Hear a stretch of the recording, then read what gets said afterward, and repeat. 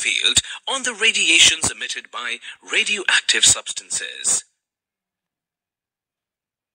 The effect of electric field on these radiations was studied by placing a small sample of radioactive substance, uranium, in a cavity of block of lead. The radioactive radiations coming out from the sample is allowed to pass through a narrow slit.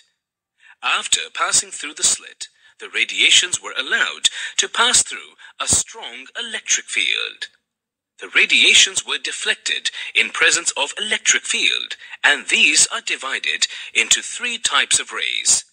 One type of rays was deflected towards the negative electrode, which indicated that they carry positively charged particles and are called alpha rays.